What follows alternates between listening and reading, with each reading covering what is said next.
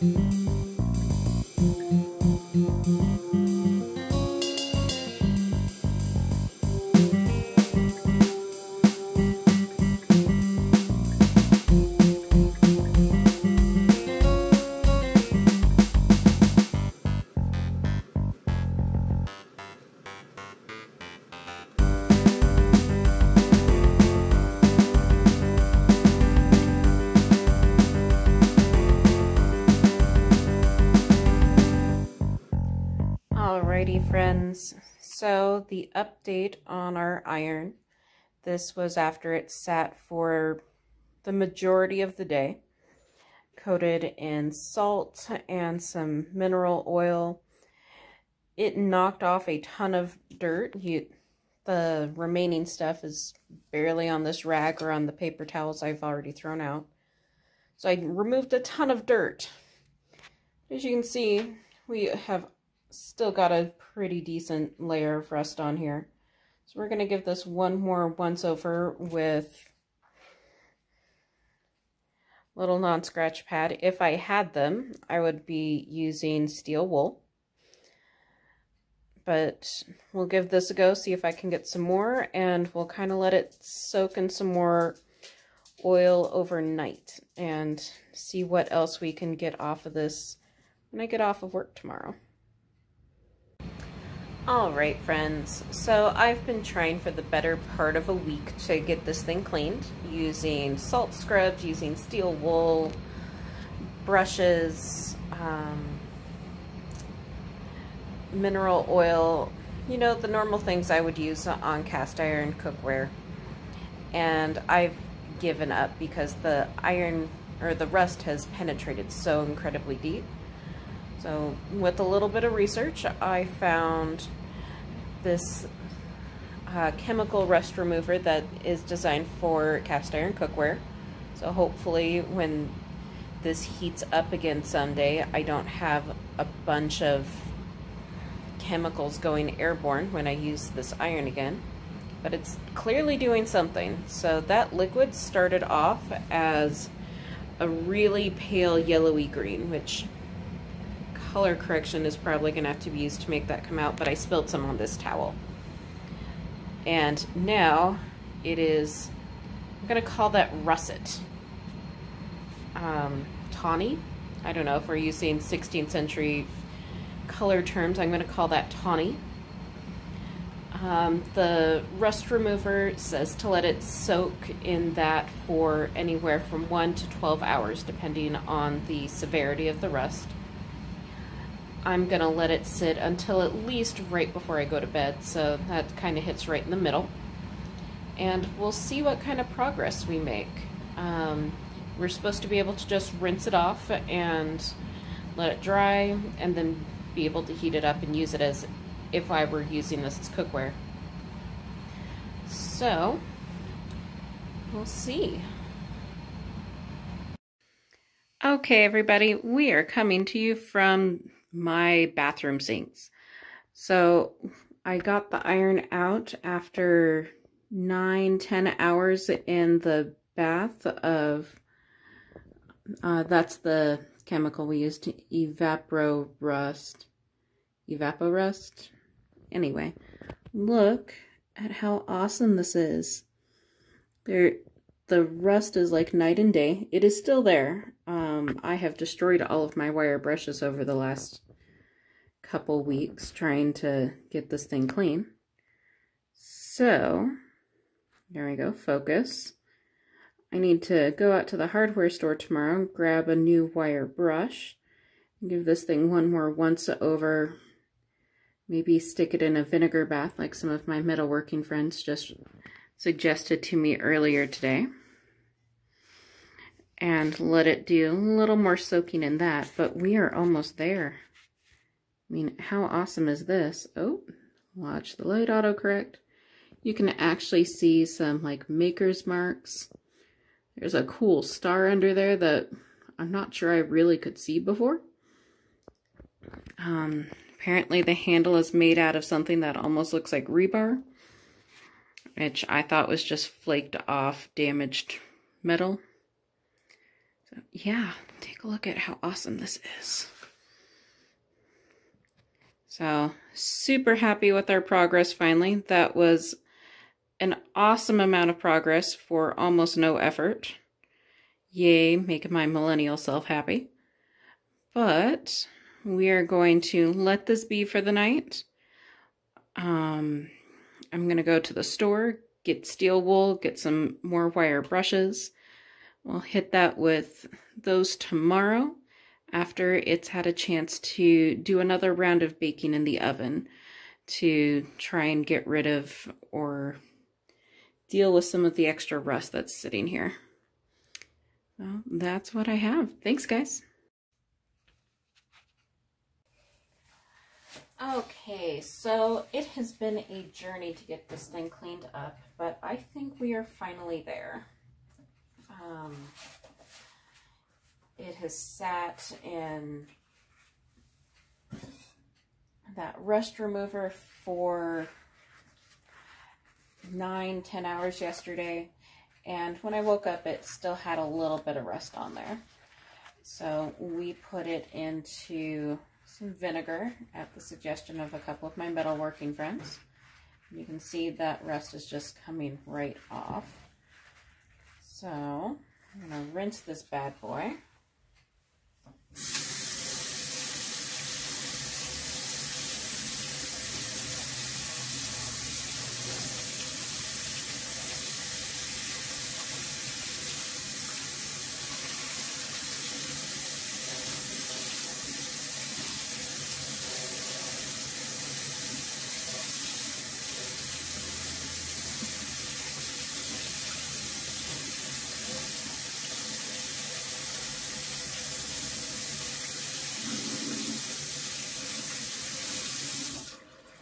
And we've still got just a tiny bit left, and it looks like that's more stuff that's down in some grooves and some pores on the metal.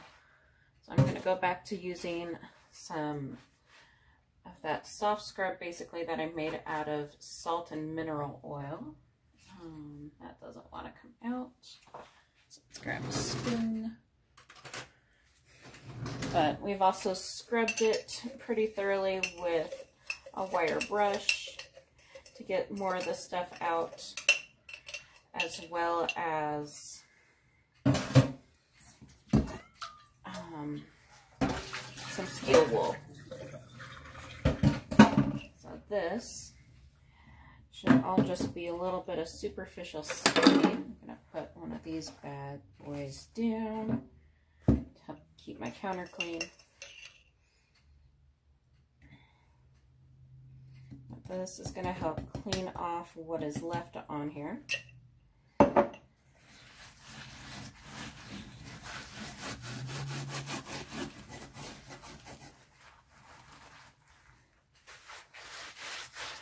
hope you guys have been enjoying watching my random, I don't know, antique restoration video. I can't say this is really what most of my folks are here for, so thank you. I just thought somebody out there might find it interesting to see me try to restore this so we can get back to some historical sewing adventures, as the intrepid Ms.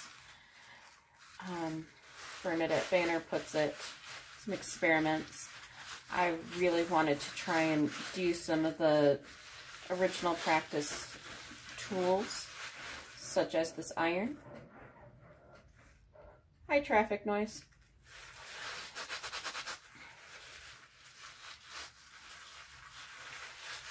But in order to have it effectively do that, we needed to clean it first. Alright. So, there we go. It probably looks very much the same as it did in one of those first clips.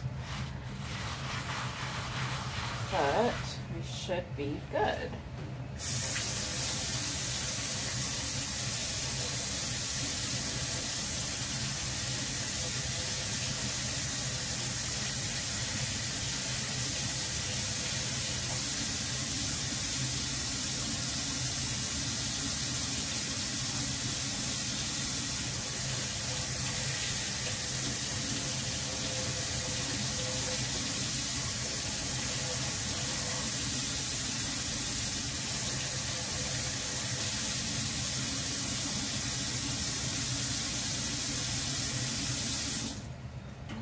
Looks like there's some more of that still hasn't come up. I'm gonna go grab that wire brush of mine again. We'll hit it one more time with that. And we're going to do some seasoning and throw it in the stove, which is heating up right now.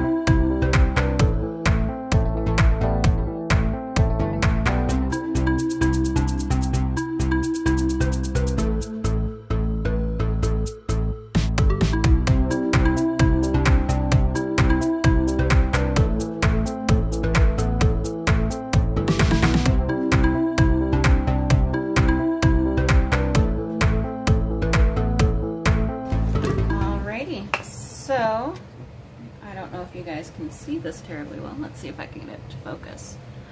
We have gotten the rust off. Look at all this. There's tiny bits because it's trying to oxidize and rust in my hands as I'm letting it sit, but we've got all of the deep penetrating rust out of this. We've got a lot of the big scale that we had from years of old season and such off. But like my friend Travis was telling me, now that it's down to bare metal, it's going to start to try and rust almost instantly. So we need to get this coated in some oil and start trying to re-cure the iron. So I'm just going to use mineral oil. That way I don't have to worry about some of the issues you have with olive oil, where if it gets hot, it's going to start to release carcinogens. So, and this is just basic stuff you get at IKEA. I use it on my cutting boards. And I also use it on my cast iron cookware.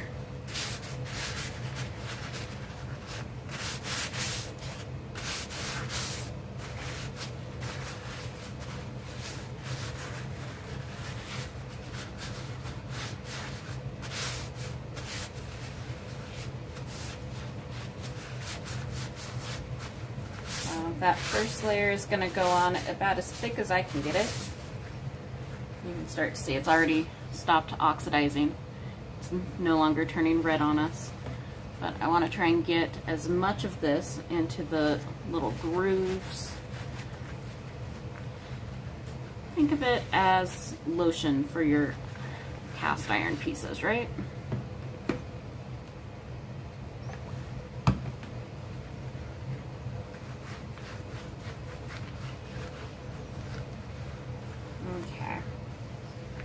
That, we are going to go and throw it into the hottest setting I could function on my oven. Some people have a self-cleaning section. I just cranked mine up to 500 degrees. And we're gonna let this cook for an hour, maybe 2, and then turn off the heat and let it cool off with the oven itself. But I'm not gonna bore you guys with watching 2 hours of oven with a light. Might get like a 5-second clip. I just realized I've lived here for 3 years and never wanted an oven light until now. But there we go. It's time to close up the oven and let the heat do its magic to that iron. Alright, so editing Meredith here. I honestly couldn't tell you what happened to the outro in the last couple months when I've been off dealing with work, but the iron is complete. I did not destroy it, as I realized how dark my clothing is compared to this iron.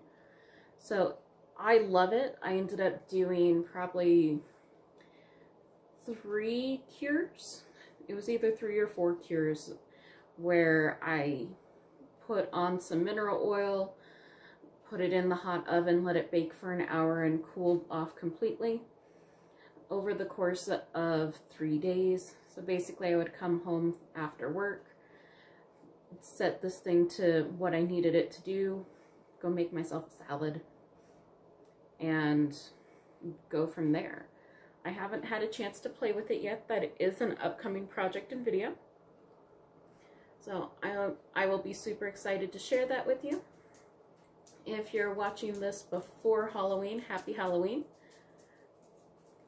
I'm hoping I get this up before Halloween. If not, it'll probably be the week after. And you'll have some other fun, spooky Halloween content. In the meantime, thank you to my friends Travis and Elric for all of your helpful advice trying to get that rust off of here. You're amazing metal workers, and honestly, your thoughts and advice made the difference in this project. I would also like to welcome all of you new subscribers. While I've been off doing work stuff, there's a whole bunch more of you. I think the viewership has doubled. So welcome to the party. Hopefully this video doesn't bore you, but there will be more fun sewing content with this iron once we get back into the swing of it.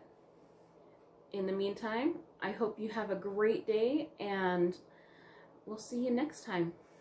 Bye.